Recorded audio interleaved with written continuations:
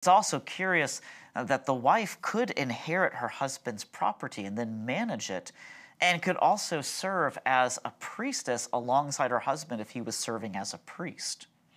She also, unlike the Greeks, would actually share meals with her husband. The Greeks preferred them to be all male affairs.